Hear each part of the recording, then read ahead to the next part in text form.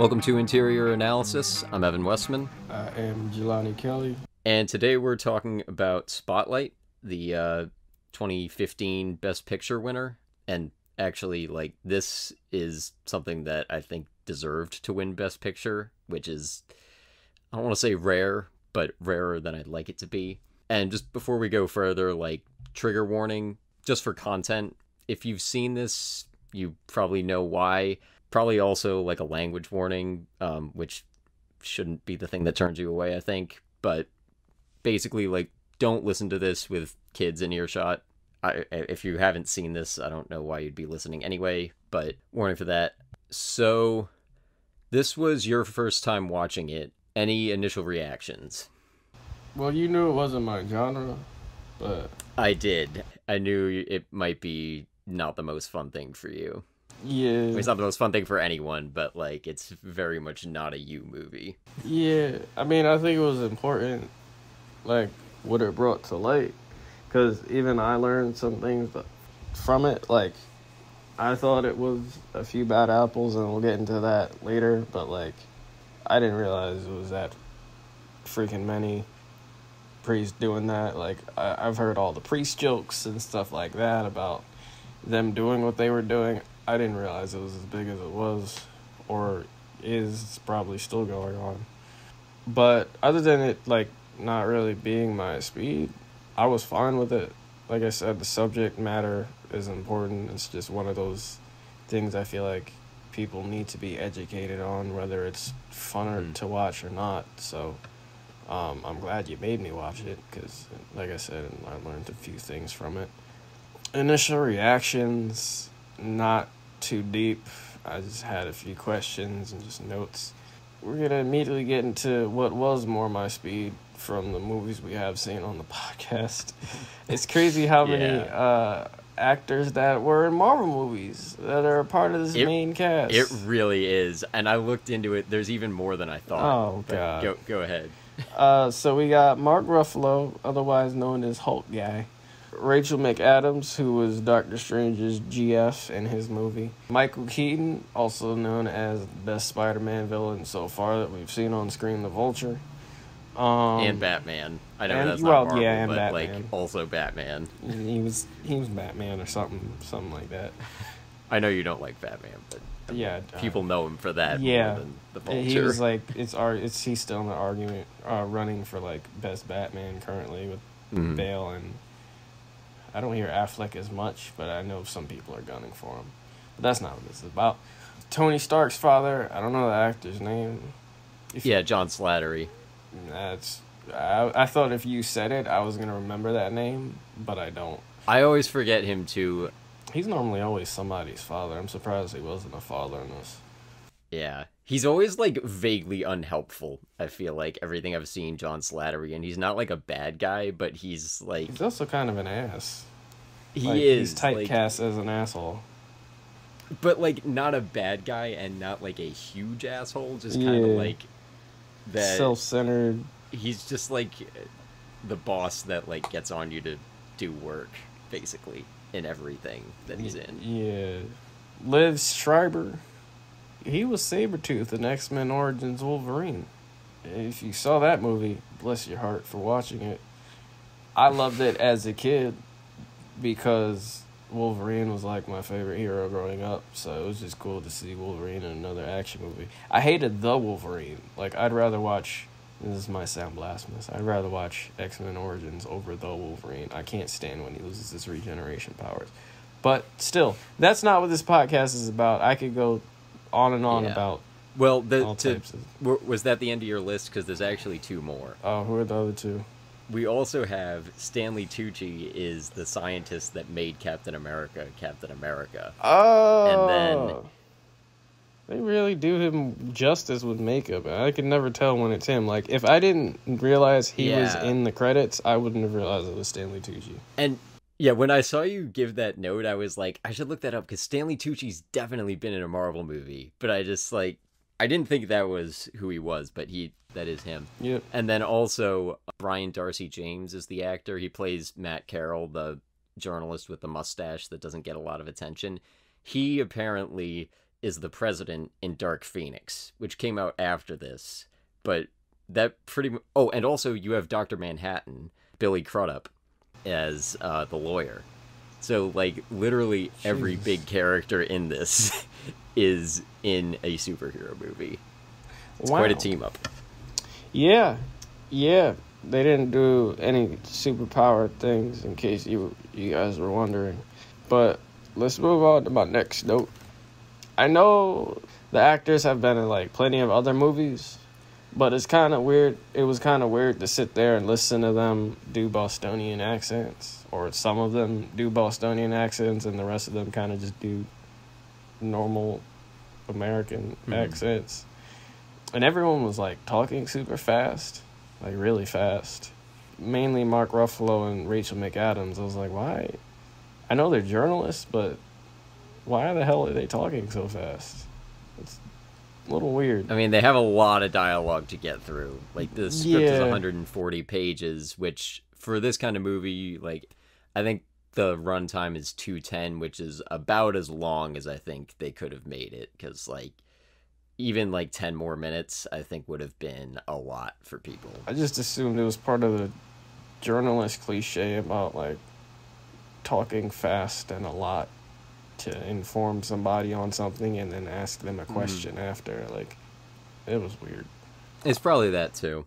I mean, these people are all portraying real people. So I don't know how accurate their portrayals are. I've seen a couple interviews with some people. Mark was the most quirky guy. Like, I wonder whoever he was Mike, whoever he was portraying was like that in real life, because he was by far the most non-stoic character or a person.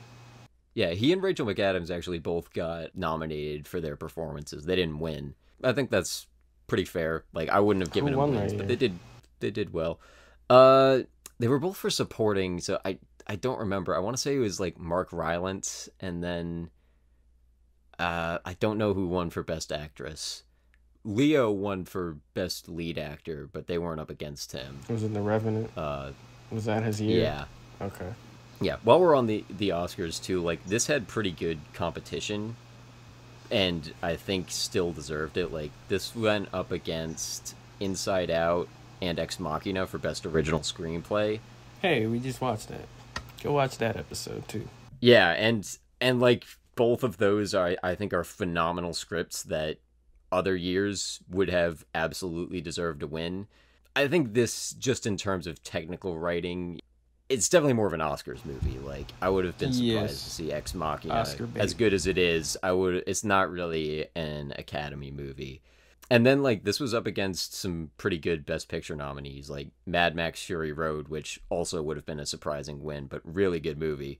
And then The Big Short was a big contender against this. I think The Martian was up that year, too. It was, like, a fairly solid year, but I remember...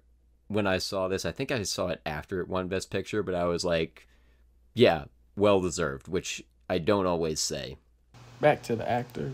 It just felt forced somehow. Not everybody was entirely believable. Like, Ruffalo in his role. Like, I could kind of see him like that, like, maybe towards the end for some reason. Like, when he had that, I wouldn't say exciting, but, like, dramatic climactic moment was when he was, like, arguing with his head about pushing the story out now rather than waiting for the other newspaper to F it up, the Herald to F it up. But, like, after seeing him in only one role, which was the Hulk, it was weird to see him, like, talk fast, bobbing his head every 3 seconds and all of that. He does do that a lot. Turning around sharply, like, ready, like he's trying to crack his neck or something. It was weird. But at the same time, paradoxically, the most believable, I'd say, was Liv Schreiber. And I said maybe because I've seen him in less movies / media. Like, I only saw him as Sabretooth in the bad X-Men movie. Well, there's a lot of those, but... in that bad Wolverine one, well, there's a couple of those too. In X-Men Origins Wolverine, And I said maybe because I've seen him in less movies / media, but I've also seen Mark Ruffalo in the exact same amount of roles. So I don't know. I don't know, man. Maybe because his character was more like down to earth and chill as opposed to quirky, like Mark Ruffalo's character. I watched some interviews with the guy that he's portraying, Marty Baron, and like it's a pretty perfect impression. Like he doesn't look exactly like the guy does, but like the vibe is spot on for how he plays this. Cool. So, hearing the stories, let's get a little more serious now. Hearing the stories, I'm glad they didn't sugarcoat any of them. I guess it was to bring spotlight to the situations, which is the name of the movie and the name of the team. So that was good that they didn't shy away from any of the victims' gruesome details. Didn't expect 9/11 to be in this. Didn't consider when this movie or when the events from this movie happened. So that was a shocker. Yeah, I really liked the way they used 9/11 in this, which is kind of a weird thing to say, but like it is used to a very good dramatic purpose. Like we'll get into it a little later, but like it has a real significance on it, and it's like it's just such a testament to like this is still happening, and also like I mean I don't remember 9/11, but everyone like more than a couple years older than us, 3.5. Yeah, so like we're a little young to remember 9/11, but even we know how big it is. Like, of course everything would stop there, but it doesn't make the story any less important to tell. So I really liked how they used it. I had a couple questions, like why not a normal documentary over a movie? Did they really want the Oscar? I doubt it. There had to be some reason why it wasn't a documentary. Maybe they thought if it was a movie form, more people would watch it. I think that's a valid point. I have a couple possible answers. One, there may be a documentary about this. I don't really know. Oh. I haven't looked for one. There may not be also. I would say there's maybe two possible reasons why. One is this got a lot more attention than I think a documentary would have. Yes. If it gets awards attention, like people at least are like, oh, maybe that's worth seeing. And, you know, it stays out in theaters a little longer when it's up for awards, which, you know, that I think helped. Also, just because of the nature of the investigation, like there's definitely no footage, I would think, of this actually happening. And also think about like who could they interview? They probably can't interview victims. They probably aren't going to get that many priests to interview. You also got to think of the quality of the footage as well. Like this would have, if it was a documentary, it probably would have been out sooner, no? Yeah, that's probably true too. I mean, this got big media coverage immediately after, so I would guess that like if there were going to be a documentary, it would have been made like just after this, like as the story was being exposed like throughout 2002. But I mean, I don't know what kind of restrictions that would place on it, but I would guess that if they did a documentary, it would probably just be interviews with the same characters we see in this. And maybe that's why we really stick with them, because maybe even the people who made this couldn't necessarily get testimonies from other people involved. Yeah. It's a possibility. I don't know if that's true. Yeah. Would you have preferred a documentary, No. you think? No. Only time I've ever watched documentary is for school. Yeah, I'm pretty much the same with that. I didn't get the part where they didn't, like, the reason why they didn't run the story years ago. Like, they had the information there ready to go, and they didn't run it before. It was like that intense scene where it's like, why didn't we run the story before? And then somebody gave a one-sentence answer. I was like, oh, I guess they just answered it. But it's 9 a.m. and I'm not willing to go back for that. I'm tired. Well, I think the whole point of the movie in a lot of ways is that there isn't really a good answer to that question. Not the whole point, but we'll get into that later, but there really is not a good answer to your question there. Like laziness. Yeah, or, you know, your Fear. kind of irresponsibility. This, yeah, we'll definitely get into that My dog later. ate it. Yeah, that would not have flown. At the end, it said the priests were accused, but did nobody go to jail for molestation of minors? It just said they were accused. Ain't nobody was in court. Like, bro, what? The church had lawyers on deck or something? Like, what the hell? I haven't checked, but I think it's possible that they weren't, or maybe it took a while. Like, and cases like this keep coming up, in the years since. So, you think it would have, like, you saw how they did that information scroll thing at the end, like every based on a true story movie does. Like, this happened, nobody was harmed in the making of, well, they don't say that normally, but, like, it said so-and-so number priests were accused, and then it didn't say anything about anybody being sentenced or going to jail. Like, these people were just like, hey, you touched kids. He was like, well, I did. Okay. Have a nice day. Like, what the hell happened there? I would expect maybe some were sentenced or arrested, whatever, but I don't know. I don't have a good answer to that. Maybe I should look that Where's up the while we're doing facts, this. Evan? Give me the Carfax, Evan. The ending was good with all those people coming forward. That was really cool. That was a really cool ending. Really good way to end it. Like, it's definitely not going to be a sequel or anything. But, like, it was... well, I don't know. Oh, Jesus Christ. Because, well, no, for real, like, Mike Resendiz is, in real life, is still kind of looking into this stuff. I heard an interview with him, like, a month ago. Just randomly. Spotlight 2 lighter? What? Lighter, bright? What? No. But, well, because I don't think any of the people in this work for it anymore. But like, Mike Resendiz in real life is still looking into this stuff. He had, like, an article that he did, like, a month ago about, like, the church getting bailout money for COVID because, like, they were able to apply as a small business or something.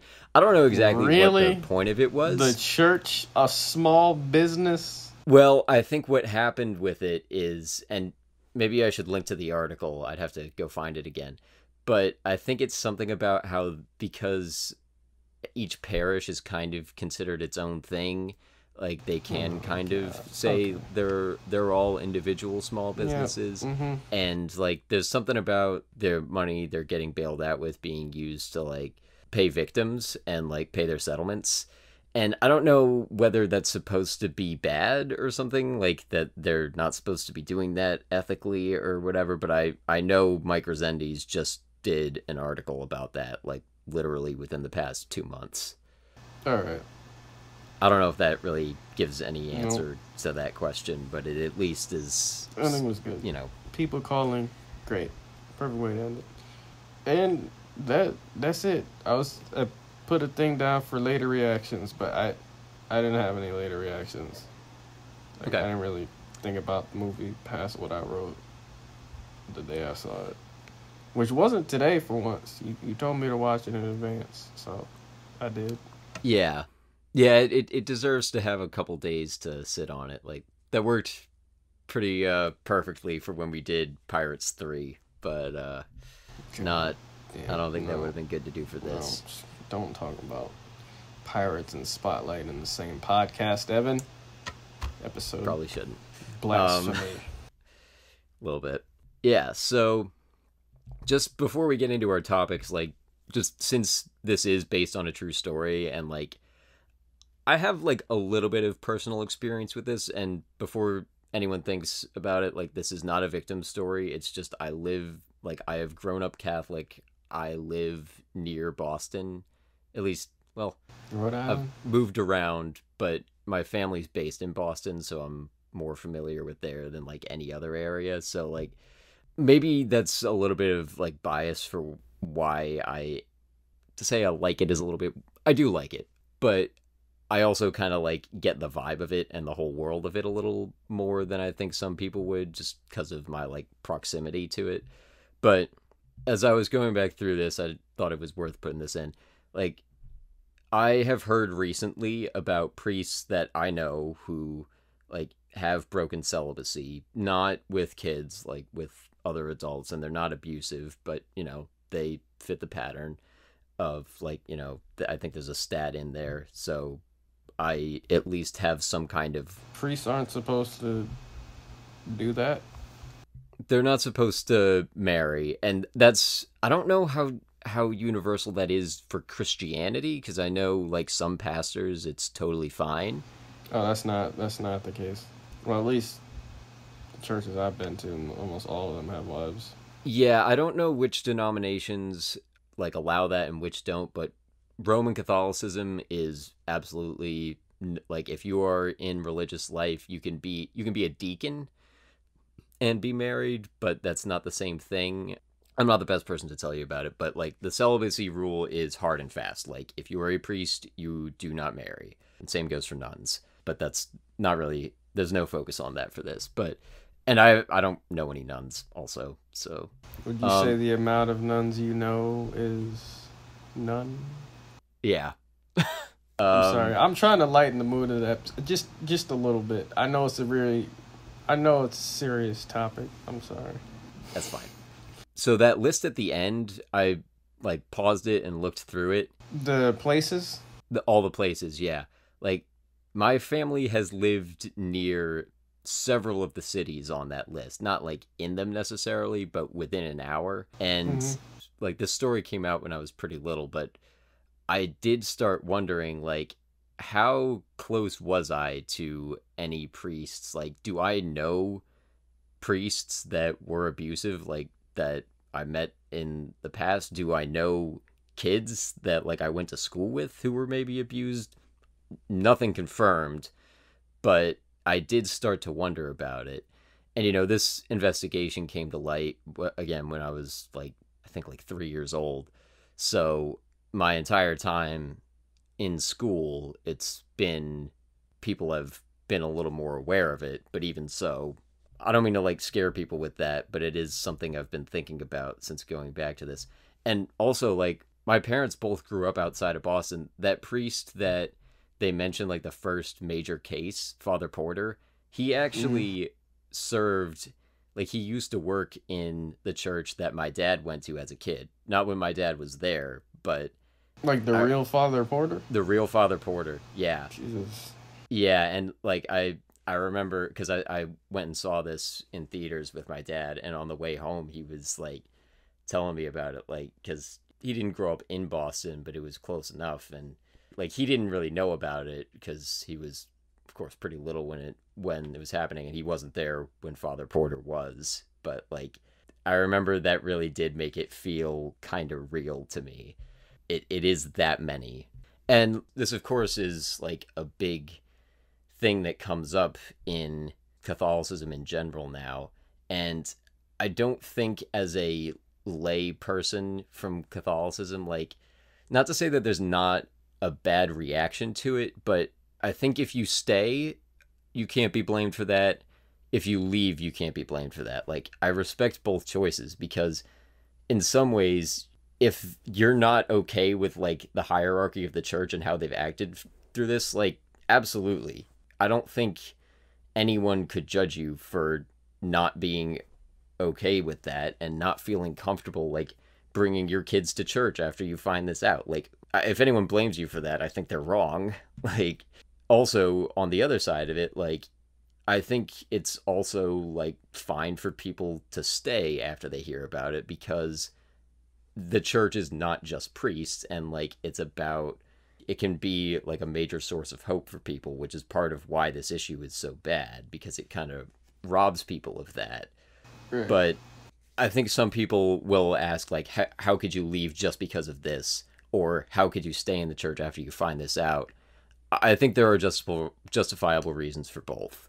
And they seem to kind of, all the journalists in this are like lapsed Catholics, but it doesn't go after like the church teachings, which is it's important to do, I think, because it's focusing on a very, like, I was kind of surprised when I first saw this that it didn't go after the church as much, because I was kind of expecting that. And of course, like, it doesn't paint the church in a very great light, but it's not being like anti-religion in any way, which I think is kind of an important thing to do. So let's get into our first topic here. So it's the world of the story, which is Boston Catholicism. So, you know, we've talked about world building a little bit on the show, and this is not, of course, world building, but it is important to the story, I think, that they give a good sense of what the setting of Boston and its relationship to the church is like, because it's a pretty important thing that runs throughout it. Everyone in Boston that the people talk to are like sort of afraid of the church, and some people are like very willing to defend it. Like, it's one of the more Catholic cities in the country. Might even be the most. I don't know exact stats, but I know it's up there. Just from like watching this as someone who's not from Boston, or are you not Catholic? No, I'm not Catholic. Just as being not Catholic and being not from Boston, did you feel like lost on anything, or like did you get a good sense of it, you felt like? Not really. I mean, I went to Catholic church one time because I had Well, but I was asking, like, from what this movie showed, did you feel like you got a good sense of like what the world of the story was? Oh, yeah. Okay. But I also went to Catholic church one time. I'm just going to say it wasn't for me. Fair enough. Yeah, but I think it's an important thing for the movie to show, both for people in Boston, and of course the majority of the people watching this aren't going to be familiar with it. And there's a very strong sense of like, people in Boston do not speak ill of the church. We're kind of beaten over the head with that, but it is sort of important to beat us over the head with it, because it is giving that sense of like, if this story gets out, it's going to be bad for them. And, you know, they give some examples from the past too, but also, you know, they give the stat 53% of the readership of the Globe is Catholic. And we see several peripheral characters that are, and the victims in the scenes that they have those interviews, they talk about like, religion was really important. Like, the church was big in my family. And even like the reporters are all like, they all grew up Catholic. It's a big part of the city. Also, there's the sense that Boston functions a little more like a small town. There's a couple characters that note that, and I think they portray it like a small town. Mm-hmm. Like, the only thing I see on the outside is the damn, like, everything else is taking place inside. You're inside the courthouse. You're inside the Globe itself, inside a restaurant. The only time I saw the outside was in the suburb-looking area with that one dude that lived down the street from the priest, the dude with the stash. Mm-hmm. Yeah, well, I mean, Boston's not it's a populated city, but geographically it's a very small city. And, you know, it's very old, too. Also not a crazy lot of people walking the street like New York, for example. That might have been just a budget thing with them shooting. No, I mean in real life, when I went to Boston, like, there ain't that many people out. You haven't been to the same parts or the same times as I've been to Boston then. Maybe there's two different Bostons than Evan. Maybe I went to Boston 1 and you went to Boston 2. Maybe. It might have just been timing, too, because I tend to go there when it's, like, good weather. People went in, like, the winter. Out. So that also might have been a part of it. It was either fall or winter. Yeah. Boston gets really cold in the winter. So, yeah, that might have been part of it. So, yeah, it's a very insider culture that they show, though. Like, they mention it, but they also show it. Like, there's many people that come up where some characters like, oh, I know that guy, like, personally. And, I mean, from living in New England, I can tell you that is absolutely the experience. Like, everyone kind of knows everyone, which I don't know how true that is of other cities, but it's true up here. Who are you? In New England. Yeah, literally. Like, I'll meet, like, if you meet someone in Rhode Island, which, you know, this isn't Rhode Island, but it's close. Like, if you meet someone who lives there, they know someone you know. It might not come up immediately, but they absolutely know someone you know. I don't know who you are. What is this? Well, you're not from Rhode Island, so... You don't know where I'm from. I'm from Earth, Evan. Get it right. Get right. I mean, same, but that's... yeah. I think they also do a good job of portraying, like, Boston-type people. Like, it's kind of a rougher city, like, not necessarily in terms of, like, high crime rate or whatever. I don't know where it sits on that. It wasn't the accents. They did not portray that. But... it's better than some. It's not Matt Damon, but it's not Kevin Costner either. Kevin Costner does a terrible Boston accent in this one movie. I thought a couple of them were a little iffy. One of the victims I thought did probably the best one. The one that Resendiz talks to, Mark Ruffalo. I thought his was pretty good. Yes. But, like, some of the people in this just feel very Boston, and it's like... In the car. Yeah, in the car. Harvard. Go to Bar Harbor. Yeah. It's a stereotype, but it's a very real stereotype. Park the car in Harvard Yard. Yep. You will absolutely hear that sentence said just like that. I had to say it at least once over the course of this podcast. There was no avoiding that. Yeah, just wait until we get to Good Will Hunting, dude. Matt Damon's Boston accent. Oh, I love it. It's good or bad? Oh, it's great. I love Matt Damon doing a Boston accent is all you need to get me to a movie. He's not in more than like 3 movies where he does a Boston accent, but like I'll watch something because of that at face value. Spider-Man 4 with Tobey Maguire and Matt Damon doing a Boston accent. Oh my god. That would actually be an enjoyable thing. I thought you were going to be torn. I mean, I'm sure it would still be pretty bad, but if Matt Damon's in it doing a Boston, that'd work. It's Tobey Maguire, Evan. It's Tobey Maguire, but it's Matt Damon doing a Boston accent. I would pay to watch that. Instead of James Franco playing Harry. He's Harry too or something. Yeah. Matt Damon is a Spider-Man villain. Let's do it. The Bostonian. One other thing that, and this will come up a bit later too, but that was important, I think, to the world of the story is like how much people keep saying like the church does a lot of good here. But I think a counterpoint to that again, this will come up more later, like that's a very strong sentiment that runs throughout the city.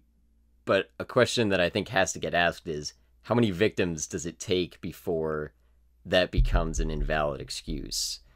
And I don't really have an answer to that, but I think it absolutely passes that point. Like the scale that we see here, and like one incident, of course, is too small because that literally is the bad apple argument. But, you know, I don't know what that number is, but I think that's something that it's not mentioned. It's not even really implied at, but I think it's a question that eventually comes up. So that kind of leads us into the next topic, which is like how they expose the issue. And we'll talk a little bit about accuracy in this too. So what did you know? You may have already answered this, but what did you know about like the whole clergy abuse scandals prior to watching this? Whether like true or false things. Just that it was happening, or it was supposedly happening, and I just believed it. It's been talked about in all sorts of media, TV shows, comedy TV shows like South Park and Family Guy have probably done stuff on it. I'm not going to specify anything, but stuff like that. It's mentioned in rap songs all the time, or any song talking about something profound, or even making a joke out of it. It might do that. It's pretty much like, I've gotten knowledge from it all over, but nothing like that focused in on it. Yeah, and it's a little too bad that like I mean, I guess there's kind of nothing to do about it, but like I wonder whether that was happening before this case happened, like before like this journalistic piece came out, because I don't know how many people knew about it and were like talking about it freely like that, even just like making a joke about it prior to this story coming to light. I mean, it's pretty clear that people knew about it, but like, were people talking about it? I don't know. I was just curious to hear that. I don't really remember what I knew about this issue before seeing it. I knew it was a thing. I don't remember from where. One thing I'll say, again, I can't speak to how it was talked about before, but I can say that, like, as someone who's gone through Catholic school, when it would come up in, like, religion classes, which didn't happen often, but, they can't really ignore it anymore. So there's usually, like, a bit in religion books where they'll be like, yes, we are aware this happens. They don't deny that it happens, but they're like, the church is not okay with this. We do not condone it. I don't know whether I've heard that from, it's probably a mix of like religion books and religion teachers. I think that answer is both true and untrue, because it's absolutely true that like the church does not like condone any of this in terms of teachings. There's nothing in the Bible that justifies this at all, which kind of goes without saying, but like, it's not as if this is part of Catholic teaching. However, the church hierarchy, as is shown in this investigation, kind of does condone this. And there are people who can separate the two. So when someone says the church does not condone this, they aren't lying. Like, they are being accurate in some ways. However, there is an extent to which that isn't true. Because they're, at the same time, they're protecting the priests? Is that what you're saying? Yeah, so it depends on what... It really depends on when you say, does the church condone this? Who do you mean by the church? Do you mean, like, Catholicism's teachings? Because then the answer is no. Do you mean, like, the Pope, bishops, and all that? And the answer may not be yes across the board, but the people who the answer is yes for win out most of the time. So it's not as clean cut. And again, like, I think it's okay to be able to separate the two, and it's okay to not be able to separate the two. Just, it's kind of an individual thing. In terms of accuracy, I didn't do like a ton of research into this, but I watched some interviews with the real journalists about this, and they kind of confirmed that they're like, yeah, little bits of this are dramatized, but for the most part, like, it's pretty accurate. And I was kind of surprised at some of the things that they confirmed. I don't remember specifics, but I would have thought this was a little more dramatized than it was. But apparently it's pretty true to life.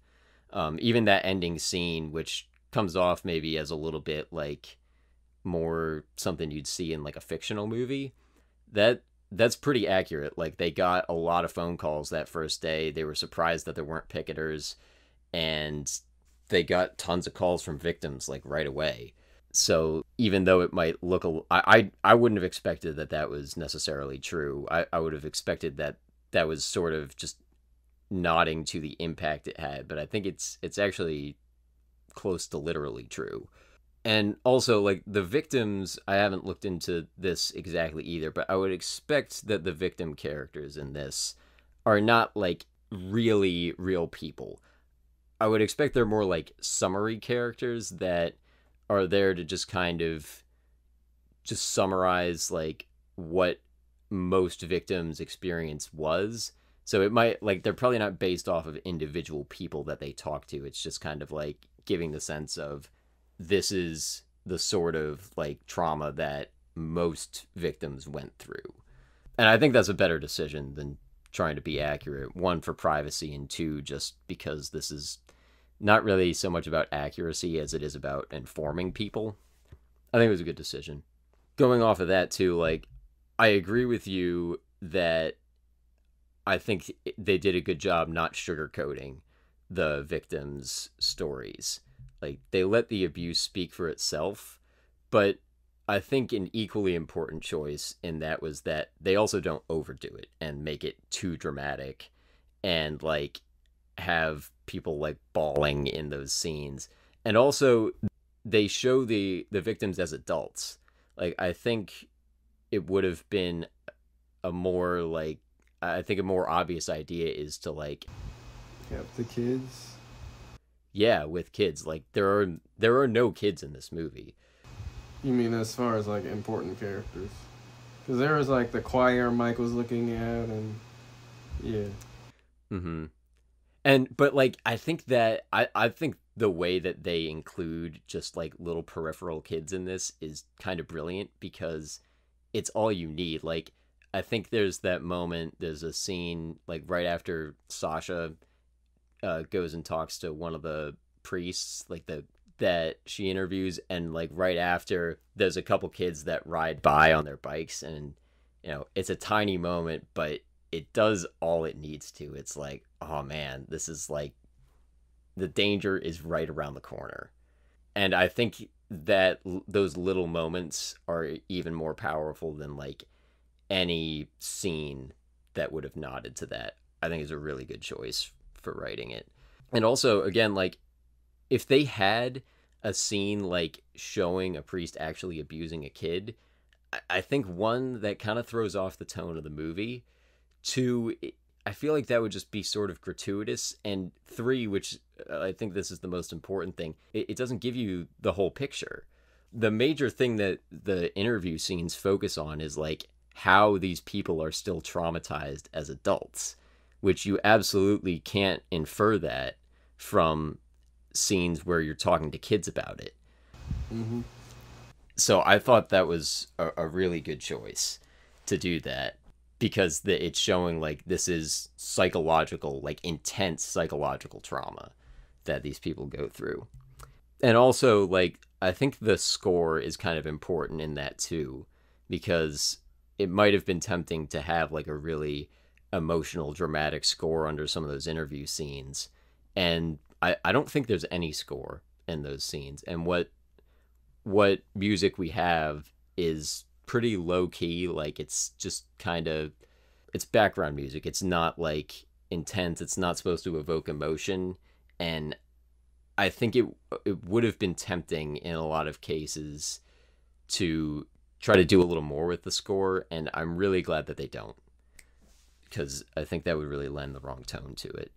One other thing that I thought seemed pretty effective for exposing the issue was the structure of the story. Like a lot of the characters at the beginning are kind of like writing off the issue a little bit in a way that I think is kind of similar to some of the things people tend to think about with this. They're just like, oh, it's just a few priests. Look at how much good the church does. Is it everyone? No, it's just like a few people. And the whole progression of the investigation in this gradually breaks down all of those arguments. And I would think that's probably fairly accurate to the characters, like the real people involved in this. But in terms of like exposing this issue to the audience, I think it's absolutely important that they include those moments where people are kind of like saying that this is like people are being paranoid or whatever. Like you said, this is, I don't want to put words in your mouth, but it sounds like you feel like you got pretty well educated by this. I absolutely feel that. For better or for worse, most of my knowledge about this issue comes from this movie, but it seems like they did a good job with like being accurate about it, whether in fact or just in telling you this is what this is about. So the next is kind of about like making it dramatic and I kind of want to say entertaining, like, because it's not like a fun movie to watch. It's just people sitting in rooms talking, but for a movie of people sitting in rooms talking, it's like very engaging.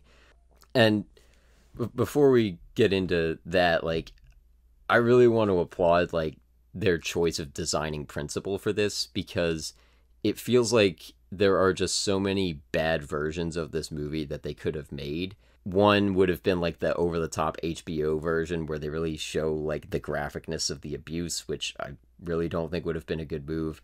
They could have had like a legal drama where it was more like them suing the church for the documents and that kind of thing. That doesn't feel like the right move. I think they could have also made like more of a feel-good version of this where it's like, yeah, we're gonna like beat the bad guys with this. One, I don't know that that's accurate. Two, and I think that's like the tempting version for them to make. Like that just feels like something that might have been a little bit more of an obvious choice, and making the journalist like more heroic. And I really appreciate that they didn't do that. They also could have done more focus on the church and made them like a bunch of mustache twirling villains. I think that would have been a tempting choice. Like, as it is, we see about 3 priests in this movie total, and I don't even know if all of them are even given names.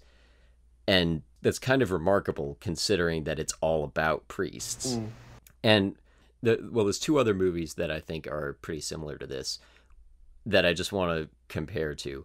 One is Doubt, which I just watched this past week, and I was really surprised about it because like that also it's fictional.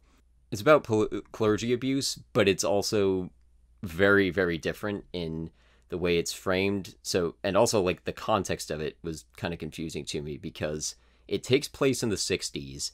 It was written in 2004 and came out in 2008. So that's written after this all, like the whole investigation came out, but before this movie was around. But it also takes place well before the investigation or any of like the smaller cases that they talk about in this came to light. So it was very odd watching it. But the whole thing that they do with it in that movie, like the word abuse, the word molestation, and like anything like that, those are never said, but there's like a subtext that runs through the whole thing. And it's not a bad movie, but I think that was just something that was made around the same issue before Spotlight came out. So I don't really know if there's a point I'm trying to make with that, but this is just a very different type of story. Like, even though they're about the same issue, they don't really play into each other that much, I guess. And the version of this that I am maybe most glad they didn't make is one that was more similar to The Post. Did you see that? No. Is that Tom Hanks and Meryl Streep? Yeah. And Tom Hanks's character in that is actually like the real life father to the John Slattery character in this, Ben Bradley and Ben Bradley Jr. Just a little fun fact there. But that was really like, I think they were trying to be Spotlight for like the Watergate issue, which All the President's Men already exists. I don't really know what they were trying to go for with that, but that was something that was trying to just be more like feel good and like, yeah, journalists are like great or whatever. And didn't the Triangle tried to go see that movie, right? That is when I saw it. I didn't know if you came to that. It. Nope. Yeah, well, you didn't miss much in terms of the actual movie, but I just am so glad they didn't make the Post version of this, where they try to make it a lot more like dramatic, triumphant, and good versus evil. Yeah, there's this really cheesy shot at the end of that where like Tom Hanks and Meryl Streep are like watching the presses run and being like, "We did a good job, didn't we?" And like that just, I mean, it grated on me in that it absolutely would have wrecked Spotlight if they made like a moment like that. I think that really was not the right move. And they, you know, they do make it seem like these people are heroes, like these journalists in this, I think. The ending made that clear. Right, but they don't give them like a pat on the back moment. Like they won a Pulitzer for this, and that is not mentioned in the end title cards, which like I feel like any other version of this, they would have put that in there. Like they would have shown them getting the Pulitzer in like the, you know, end title thing, you know, not to discredit them, but I think it's really good that that's not what they focused on there. The focus is, this is not just Boston, this is happening in a town near you. Closest state to me was New York, but I don't even recognize the town. Philly's on the list. Sorry to tell you. I don't know if there's anything in Jersey on there. 2 hours away. I mean, not trying to scare you, just it might be a little closer geographically than you think. There's a lot of cities on there. Now I'm spooked. So the next topic within this is exposition. So obviously this movie is like all exposition, which is usually the most boring part of any movie that you try to get through as quick as you can. But I think they did a lot of things right for doing the exposition of this. For one thing, they keep a lot of the exposition scenes pretty quick. Did they? I thought a lot of them, yes. And there's a good conflict to it also. Like, getting this information for them is really hard in a lot of cases. They're having to dig for sources, and that scene where Mike's at the courthouse trying to get the papers, like, he has to spend like all night there or whatever. It's like, it's a real hassle for them to get this stuff, which I think makes us more invested in it, because we're like, all right, come on, I want to find out this. Like, why are you putting it off? Which, I think is probably pretty true to their experience trying to find this stuff, but it also is good for us as the audience. And one of the most important things that this does, I think, is, almost every scene there's like new facts that come to light, but some of them are just kind of little things, and some of them are like holy shit facts. Like, I think the phrase holy shit is in the script in action lines like 12 times to kind of give a sense, like, everything else they just said is like still important, but not really. This is the big thing. Yes. And it really comes across in the performances. Like, there's a few moments where they're like, wait, is that can't be right. That's right. And with the numbers. Mm-hmm, the numbers especially. They were like 90. What do you mean 90? Yeah. That scene, like, anytime I watch it, somehow, like, I'm still surprised by that whole thing. Like, just here's that scene. They're like 90. 90? They really mean 90? Well, but like it's just such a big difference. I don't think it's necessarily the number 90 in that scene. It's that they know about 13. They're like, oh, 13 would be big, and it's 6 times bigger, which is insane. Yes. And the scale of it is a major thing with this too. Like, they start off looking at maybe 2 priests, and like that's all they're looking at first. Like, I don't think there's that much of a sense early on that there are more. There's a sense like, oh, the church hierarchy knew about this, let's look into that. But then all of a sudden they discover, like, whoa, this runs way deeper. This guy Gagan is one of like 87 priests in Boston that we also need to tell people about. And 90. Yeah. 90, Evan. 90. Some other good techniques, I think it does a subtly good job using the settings to give information. Like, there's the contrast between Stanley Tucci and Billy Crudup's office, so Garabedian and McLeish, those 2 characters. Like, one's really small and like he's swimming in boxes, and humble. The other one with Billy Crudup is like all glass, really nice, like marble floors and everything. And it's small. I didn't notice it the first time I saw it, but I think it does register that like the bad guys are winning and the good guys are being stopped here. I know it's maybe it's not really fair to say it that binary of a sense, but it sort of wants you to get that impression that like Mitch Garabedian is trying to really do his job and he's getting nowhere. He has no money, basically. And Billy Crudup is profiting off of like child abuse, basically, not directly, but pretty much. And he's living it up. So I thought that was a good technique. Also, this is something that I think is normally not a good exposition technique, but in this case it is. They say a lot of information twice when it's important. Like, they'll mention it in one scene and then they'll mention it in the next one. And in most like books and classes that I've taken, they'll tell you like, don't repeat information because the audience will get it. In this case, when the entire thing is information, you want to repeat the stuff that you want people to remember, especially because so much of it is going to go in one ear and out the other. So is that why Tinker Tailor Soldier Spy was twice the length it needed to be? Probably. I'm sorry, I hated that movie. I hate that. I never fall asleep in class, and that was one of the only times in college that I did. I'm sorry. Side note. No, that's a good comparison though. Like, because of course that's a very different kind of movie, but it is pretty much all like a guy searching around Talking. for facts, Just talking in rooms. It was one gunshot in the beginning and then one gunshot at the end. I was expecting a spy movie and I got a talking spy movie. I'm sorry. Well, I don't think it's an unfair comparison, like, because most of the time, just as a general writing technique, you don't want your characters just sitting in rooms talking. That's what they teach us.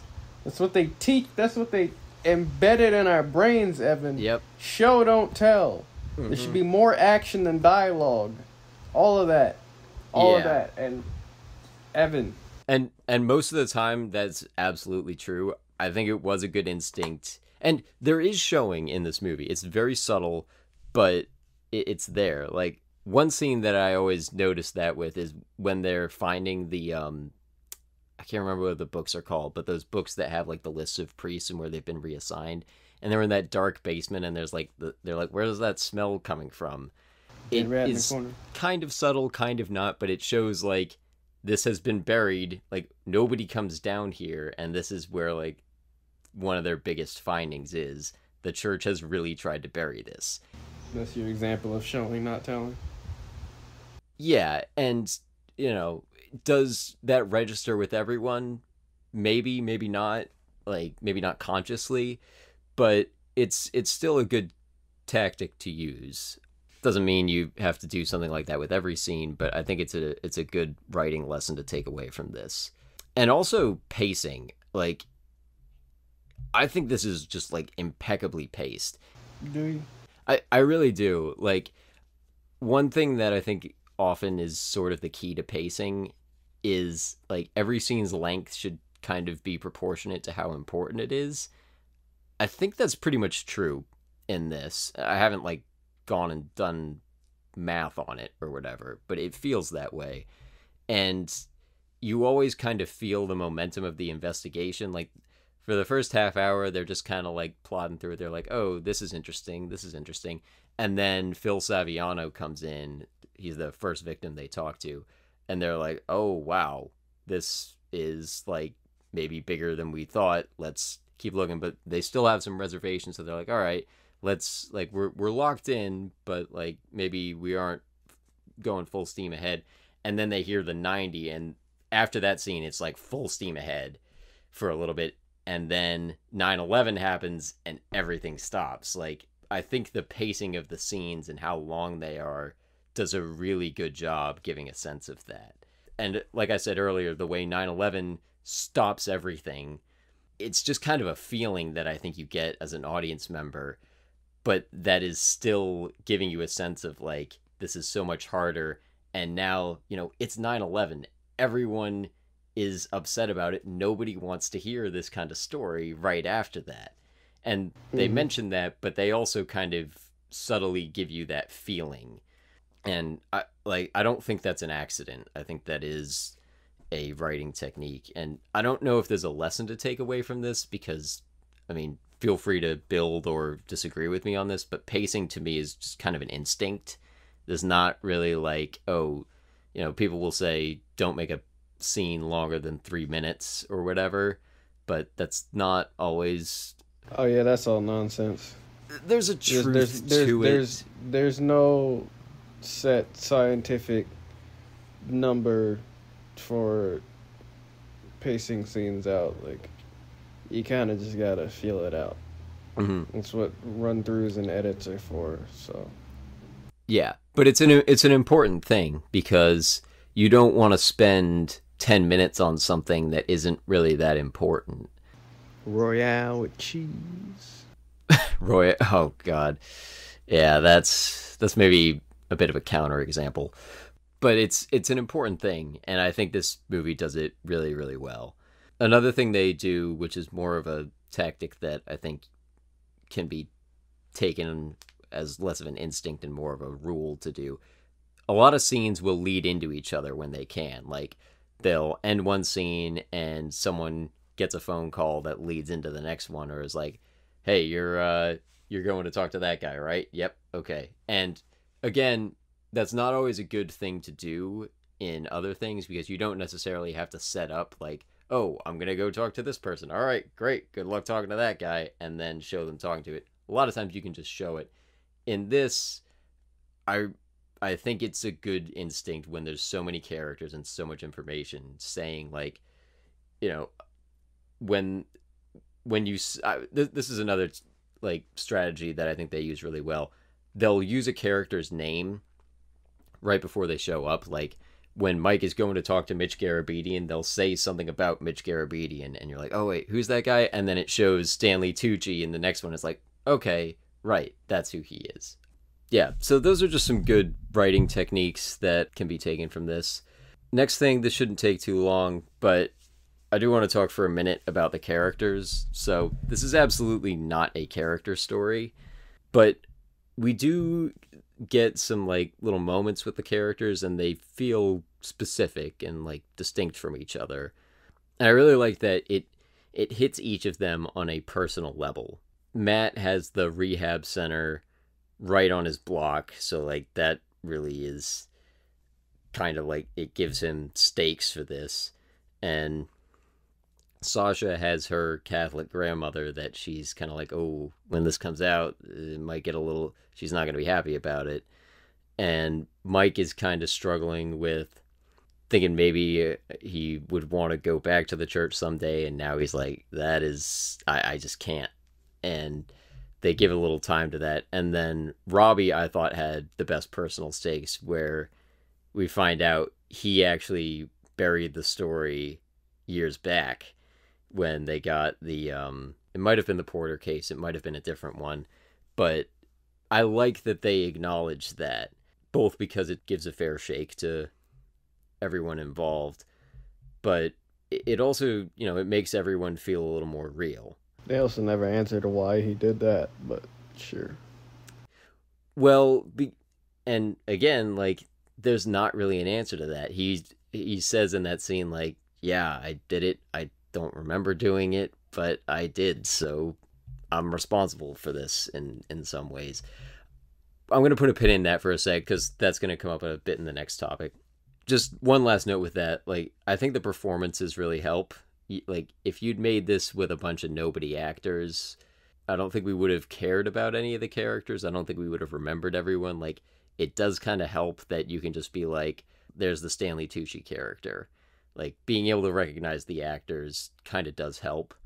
And also, like, they give good performances here. Not, like, stellar, but they're what they need to be. They're low-key in most places, and they're not distracting from it either way. They're not distracting from it by being too good at playing these characters and making them feel, like, too distinct, but they're also making them feel like real people, so they don't feel wooden. Mark Ruffalo is a little bit more quirky than he needs to be, I think. But yeah, I don't know how true that is to the real guy. Mark Ruffalo's. Okay, so, and this is where we're going to get back to that point you just brought up. So this is the last thing we're going to talk about, which is the theme of social responsibility. So the theme, in my eyes, is the line from Stanley Tucci: if it takes a village to raise a child, it takes a village to abuse one. Yeah, that line was crazy. Yeah. Well, do you agree with it? Not entirely. I just thought it was cool to, like, reverse it. But looking back at it and, like, trying to analyze it, that doesn't make much sense, because all it takes is one person to abuse another person, to be honest. So, well, was he talking? I guess he was talking about, like, abusing. I don't know. I'm hoping I can, like, kind of bring you around to it, because I think it really is proven by everything that this movie shows. I don't think I noticed that the first time I saw it. I really think it is the driving theme of this movie. So, which institution or, like, group do you feel like gets the most blame or is painted the worst in this, if any of them? Institution? Yeah. Like the church, the lawyers, the journalists. I don't think there's any others that would be in it. Or I guess regular people. The church. You think it actually paints the church the worst? Out of all of them, yeah. They're the ones that got the people touching the kids. I mean, fair enough. Like, I mean, of course it starts with them. Honestly, when I saw it the first time, I kind of felt like it was a little bit harsher to the lawyers than anyone else, which was surprising to me. Watching it this time, I kind of feel like it pretty much gives a fair shake to everyone. Like, the first time you see it, I don't think it feels like the reporters get as many knocks in, but as I was looking at it, they do acknowledge a lot of times, like, hey, we heard about this, we heard about that, we heard about this, and like Phil Saviano and a couple other people say, like, why didn't you guys do anything? I sent you this stuff and you buried it, you know. Why did this not come up sooner? Oh, that was a Snaps guy or a Snap guy. You've asked it a couple times. Again, I don't think there's a good answer for why didn't this come out sooner. Because, you know, like, there are reasons, but not necessarily good ones. Like, the point of the movie to me is not, like, I kind of went into it expecting it to be more like child abuse is terrible will be the point of the movie, and it's really not. It's more, the point is, like, how was this allowed to happen for as long as it did? Why didn't we notice sooner? And it pretty much points all of that out. It's like the lawyers covered everything up by saying, like, you know, sign this NDA, whatever. And the church kind of acted like, you know, we'll take care of you, we'll get you a settlement, maybe, but don't ruin this guy's reputation or the church's reputation. And the regular people all kind of went along with it. There's those few scenes where everyone's like, you can't talk about this kind of stuff in Boston. That just doesn't fly. And people are like, the church gave me pressure, like, don't say anything. My friends gave me pressure. Everyone basically is complicit in this. And I didn't get that sense the first time I saw it, but it is textually in the movie. So do they say that specifically? Yes and no. I still think it does a good job giving everyone a fair shake with this, even if the journalists are portrayed maybe a little bit nicely. But in defense of that choice, like, the journalists we see in this are doing good journalistic work. You know, they're not doing a smear campaign. They're not running a tabloid. They're doing a really good job.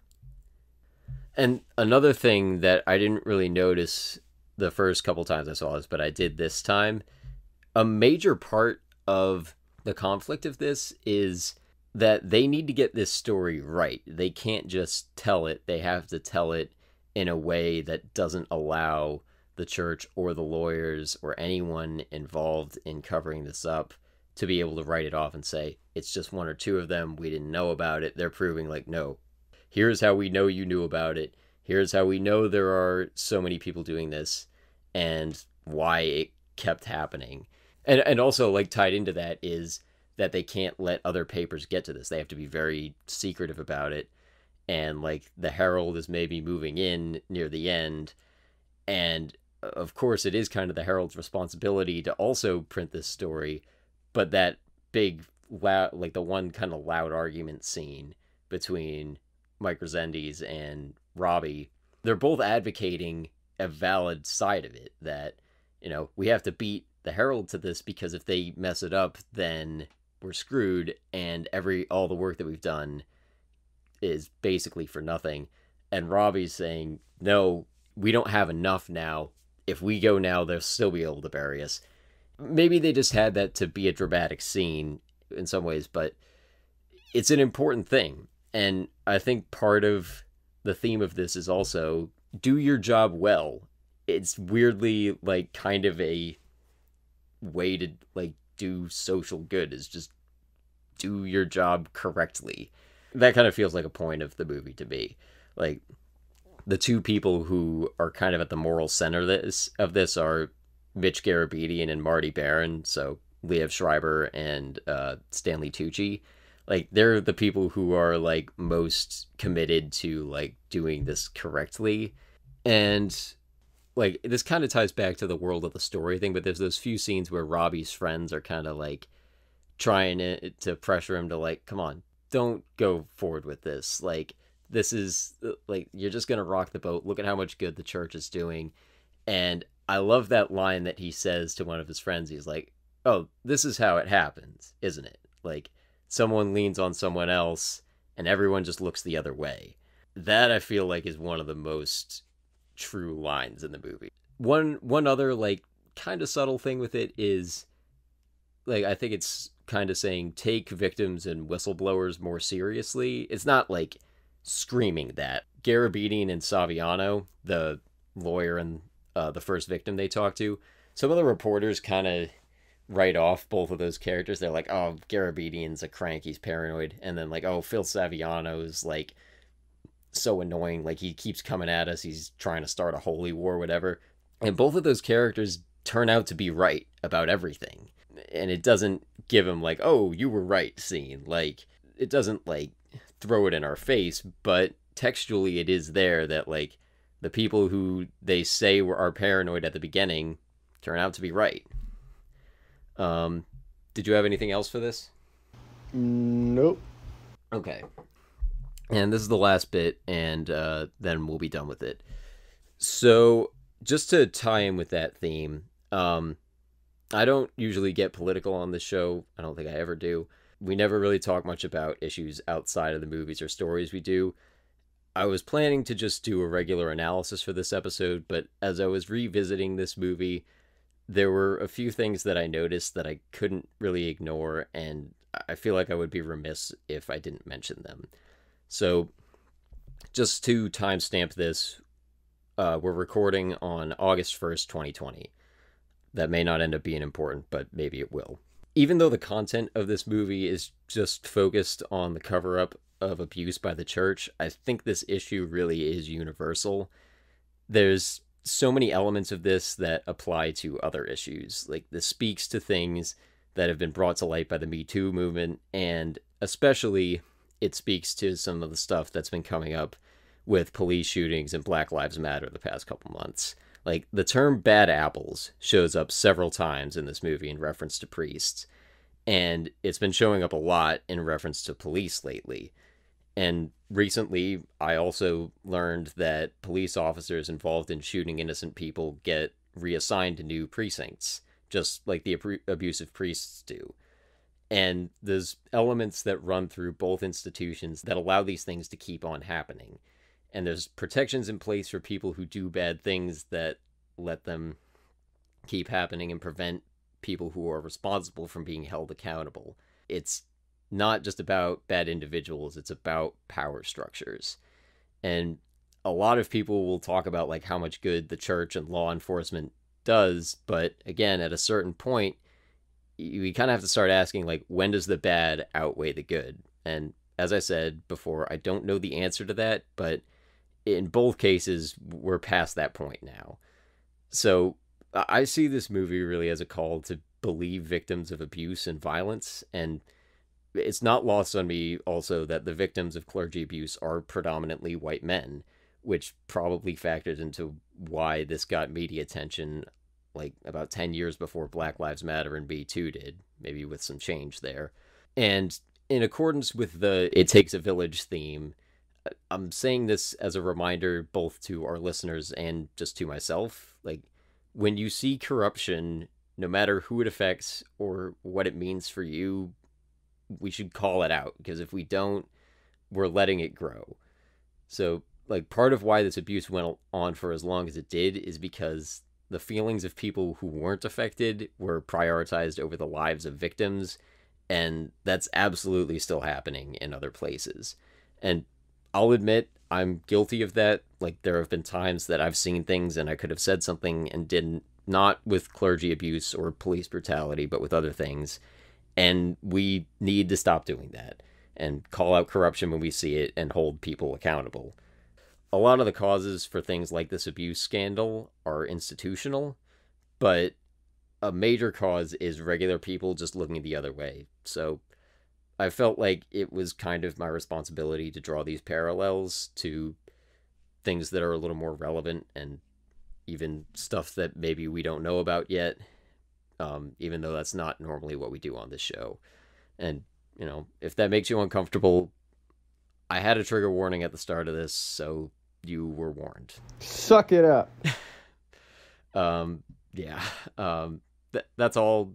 Jelani, if you want to add anything, feel free to, but no pressure. Nah, you broke that down pretty well, bro. Black Lives Matter. I didn't really have anything else to add to that. You Okay. stole the show. Yeah, I felt like I talked a Okay. lot in this. I gotta take a sip of water. Hey, bro, you killed it. I don't know. I felt like just, we're all about analysis and finding comparisons Yeah, and let's like consider this analyzed. yeah. It felt like we never really are. I don't feel like we're in a position to do socially responsible things with this, but I didn't want to pass it up. So anyway, so if you don't have anything to add to that, we'll go to the boilerplate. So next episode, we are doing Avatar: The Last Airbender Season 3. Pretty The excited for finale, that. boy. Yep. I gotta start that. Circles I have after not that. started. Circle. I gotta pick Circle's my the next one movie. too. I don't know what. I have an idea for it, but I don't know exactly, so I'm not gonna announce it right now. Do action. Action? Okay. I'll pick. Please do something. I'll do just something a lot less not serious depressing. than this. and serious. Yeah, I won't. And real I life. won't pick anything. Yep. Yeah, I'll pick something more fun. You're gonna pick like a slave movie or something next, Evan? No, I mean, you know me, Schindler's List, following this up. I don't really want to do Schindler's List. Christ. Yeah. In other news, this will have been true for a few weeks after this, but as we're recording this, our Star is Born video is up on YouTube. Go check it out. Our logo's by Kelsey Hendry. You can like us on Shouts Facebook. out. Subscribe, rate, and leave reviews on iTunes. That helps people Those find are the show. important. Yo, people don't realize how important reviews are. I didn't realize that till my book was out. But make sure you give this, take like 5 seconds and give it a review. Just be like, good or something. Yeah, decent. Like that. The audience applauded. Jelani Kelly is a funny guy. You know, stuff like that. Yeah, even even if you want to like Put a critique period. that I hate things too much, go ahead and put that in review. Jelani doesn't take movies seriously.